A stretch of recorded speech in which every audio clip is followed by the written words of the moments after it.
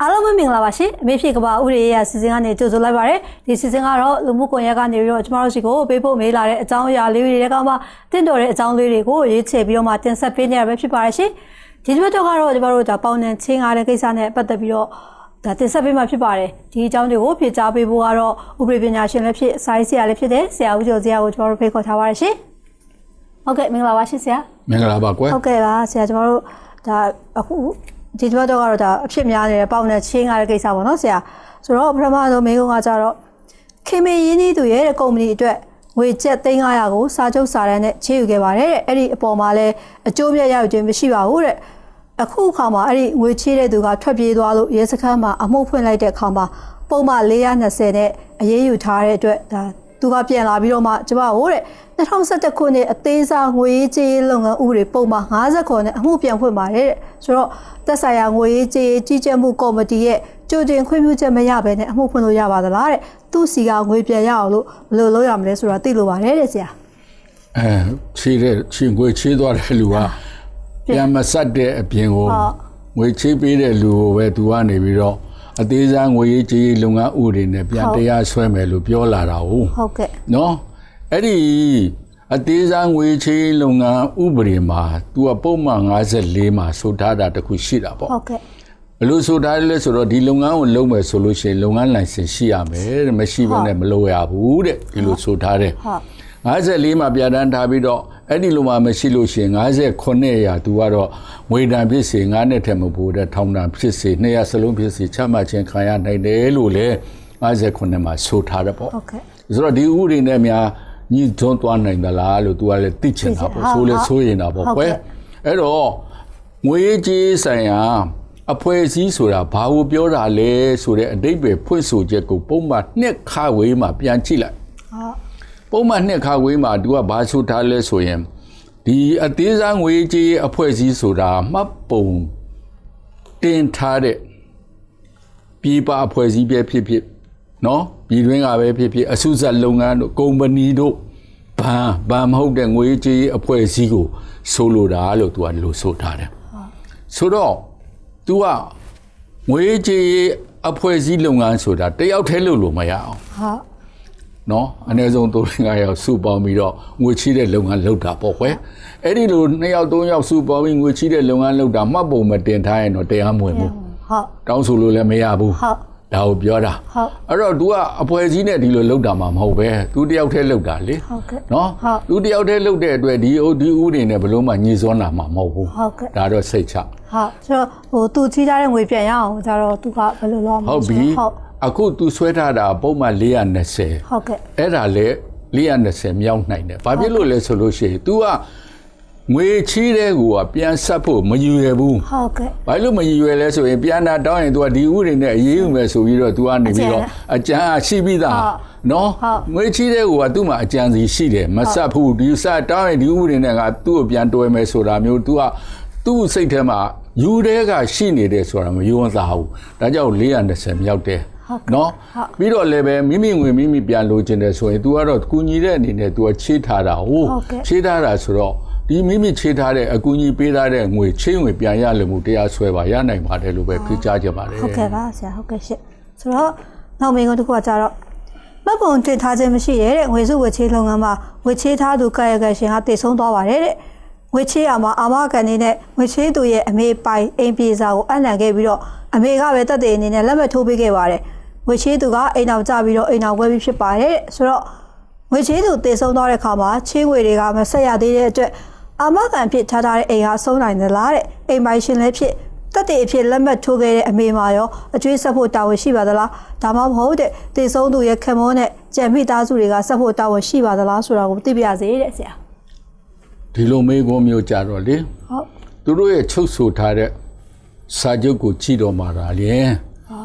သဘောတဘာဝတရားဝင်လာမဝင်မူလားပြက်ပြဲတဲ့ဘင်းဟုတ်ကလားမဟုတ်ဘူးလားဆိုတာတော့တိတိကျကျသိရတာပေါ့ဥပဒေနားလေတဲ့ပုံကူများဖတ်ရင်တော့သိရတာပေါ့ကွယ်သူတို့ကတော့စာချုပ်ကိုမပြပဲသူတို့ပြောချင်တာမေးချင်တာကိုပဲသိချင်လို့မေးတာဆိုတော့လေအဲ့ဒီပုံမှာအခြေခံပြီးပဲဖြေရတော့မှာပေါ့နော်ဖြေရမယ်ဆိုတော့ချီးတဲ့လူကချီးပြီးပြီ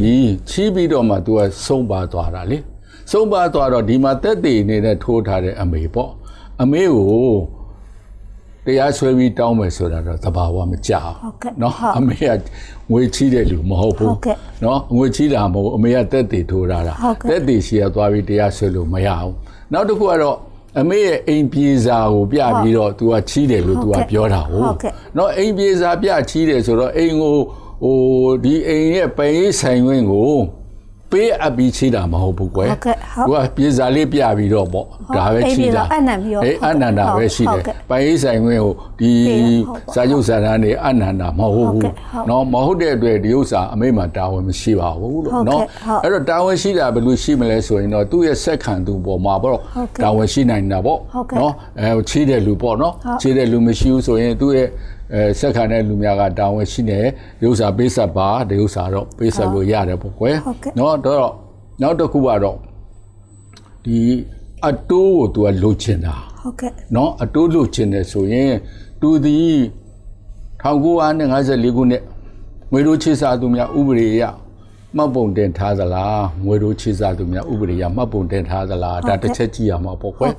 မှတ်ပုံတင်ထားတယ်ဆိုရင်တော့ तू အောင်ဒါလိုင်စင်ရှိတဲ့အတွက် तू တောင်းလို့ရတာပေါ့ကွယ်လိုင်စင်မရှိဘူးဆိုရင်တော့ तू အရေးဆိုလို့မရနိုင်ဘူးလို့ပဲဖြစ်ကြပါရစေဟုတ်ကဲ့ပါဆရာ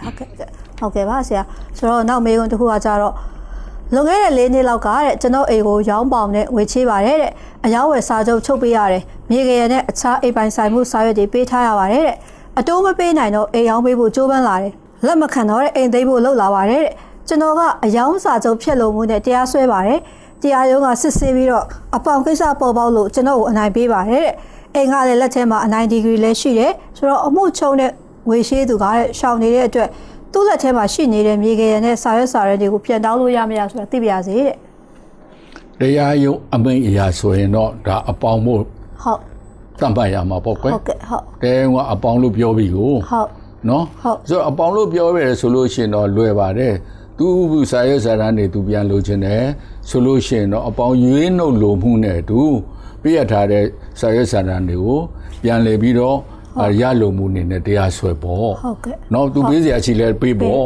့နော်ပေးစရာရှိတယ်လည်းကိုပေးရစရာရှိတဲ့စာရေးစာလည်းပြန်ယူပေါ့အဲ့ဒါကို तू ကမလိုက်နာဘူးဟိုဘက်ကမလိုက်နာဘူးဆိုရင်အပေါင်းရွေးနှုတ်လိုမှုနဲ့ तू စာရေးစာတမ်းပြန်ရလိုမှုနေနဲ့တရားဆွဲလိုက်ရင်ပြီးသွားတာပါပဲဟုတ်ကဲ့ဆိုတော့ तू ဟိုဘက်ကရှောင်းနေပေမဲ့လည်းသူ့ဘက်ကတော့ဒါတရားရုံးကတရားဆွဲလေ तू ရှောင်းနေလဲတရားရုံးကတစ်ဖက်သက်ကြားနာမှာပေါ့အခြားနိဒါမစာထုံးမယ်ထုံးမယ်မလာလို့ရှိရင်လည်းတစ်ဖက်သက်ကြားနာပြီးအမိန့်ချပေးပါပါပဲဟုတ်ကဲ့ပါဆရာဆိုတော့နောက်မေးခွန်းတစ်ခုကကြတော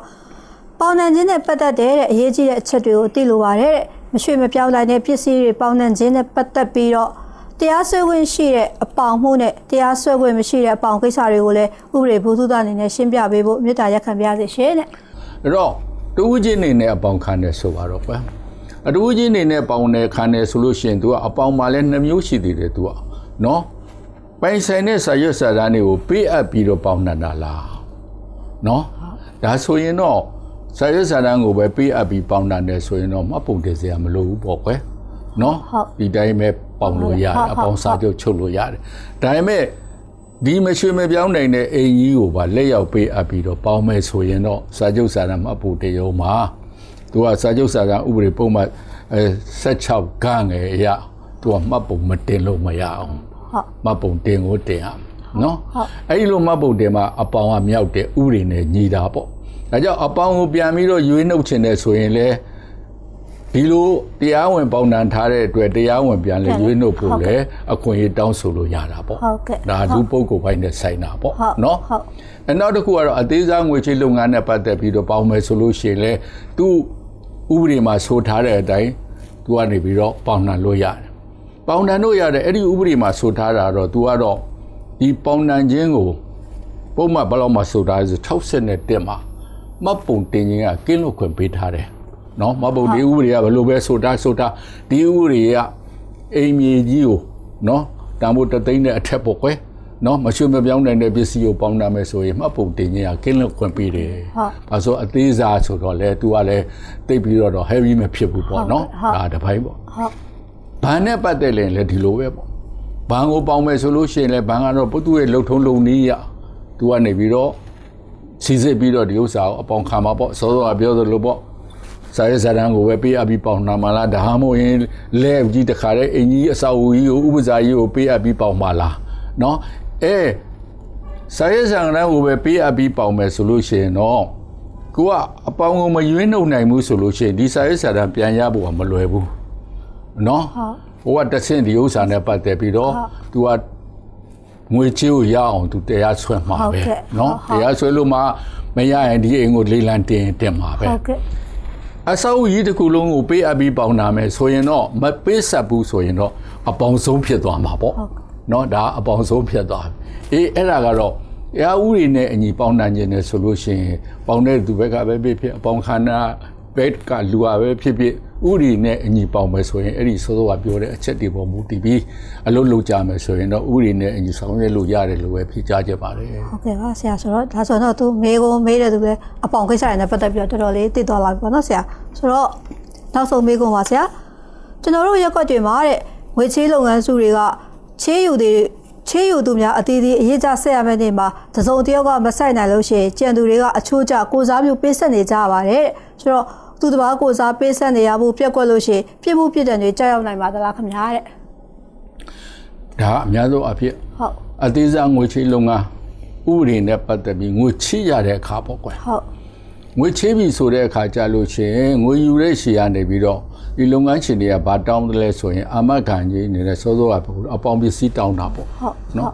စာရေးစာတမ်းပဲဖြစ်ဒါမှမဟုတ်ရင်လည်းသူ့မှာပိုင်းတဲ့ဟာပဲရှိတောင်းတာပေါ့ပစ္စည်းပဲဥပစာပဲဖြစ်တောင်းတာပေါ့သူကမရှိဘူးပေါ့ကွယ်တချို့ကတော့မရှိဘူးဆိုလို့ရှိရင်လည်းရတယ်နော်ချီးမယ်ဒါပေမဲ့ခင်ဗျာအာမခံမဲ့လူပါရမယ်နော်အာမခံမဲ့မှာ9ယောက်ဆိုလာခဲ့လက်ငါဝိုင်းမီလက်မထိုးခင်ဗျားတို့9ယောက်ကလက်မထိုးသူမပေးဆိုင်ရင်ခင်ဗျားတို့ပေးစားခင်ဗျားတို့ရဲ့ပိုင်ဆိုင်မှုဘာရှိတယ်လဲအဲ့ဒီပိုင်ဆိုင်မှုလည်းအာမခံနေတဲ့တင်ထားနော်ဒီလိုတတ်မှတ်ထားတာဒါကတော့ဒီအသေးစားငွေချေးလုပ်ငန်းဥပဒေပုံမှန်30ခါခွေးမှာဒီလိုပဲဆိုထားတာပေါ့နော်ဟုတ်ကဲ့ဆရာဆိုတော့လေသူတို့ကတော့သူတို့မေးတဲ့မေးခွန်းရှိတဲ့သဘောကတော့ဆရာသူတို့ချေးယူသူတွေတည်ဆိုတော့အကုန်လုံးပိုင်းချေးကြတဲ့သူတွေကတခြားလူတွေကကြခံပေးရတဲ့သဘောပေါ့ဒီလိုလဲဖြစ်နိုင်ပါတယ်ဒီလိုလဲဖြစ်နိုင်ပါတယ်တချို့ကြတော့လဲချေးယူတာစုပေါင်းချေးယူတာလည်းရှိနိုင်တယ်တူတွေကချေးယူပြီးတော့မျှပြီးတော့အာမခန္ဓာလည်းရှိနိုင်ပါတယ်ဟုတ်ကဲ့ဒီပါတော့ဆိုသူတို့စုပေါင်းချေးယူတဲ့သဘောပေါ့နော်ဆရာဟုတ်ကဲ့ပါဆရာ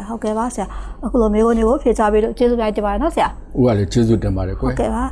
ဟုတ်ကဲ့ပါအခုဆရာဖြေပေးခဲ့တာတွေကအားလုံးအတွက်အကျိုးရှိပြီးတော့ဘုသူတရလိမ့်မယ်လို့မျှော်လင့်ပါတယ်ရှင်နောက်လဲဥပဒေနဲ့ပတ်သက်ပြီးတော့သိချင်လို့ရှိရင်ကျမတို့စီကိုပေးပို့ပြီးတော့မေးနိုင်ပါတယ်ကျမတို့စီကိုဆက်သွယ်ခြင်းနော်ဖုန်းနံပါတ်3996263639ကိုရုံးချိန်တွင်မှာဆက်သွယ်နိုင်ပါတယ် Viber ကနေတစ်စက်တဲ့မေးခွန်းတွေကိုပေးပို့ပြီးတော့မေးနိုင်ပါတယ်ရှင့်ဒီစီစဉ်မှာထုတ်လို့မခဲ့ပြီးတဲ့အစီအစဉ်တွေကိုတော့ဒါ DBB Facebook Lawless စာမျက်နှာမှာဝင်ရောက်ပြီးတော့လေ့လာနိုင်ပါတယ်ဒီ Facebook Messenger ကနေတစ်စက်တဲ့မေးခွန်းတွေကိုပေးပို့ပြီးတော့မေးနိုင်ပါတယ်ကျမတို့ရဲ့အစီအစဉ်ကိုအားပေးတဲ့အတွက်ကျေးဇူးများကြီးတင်ပါတယ်ရှင်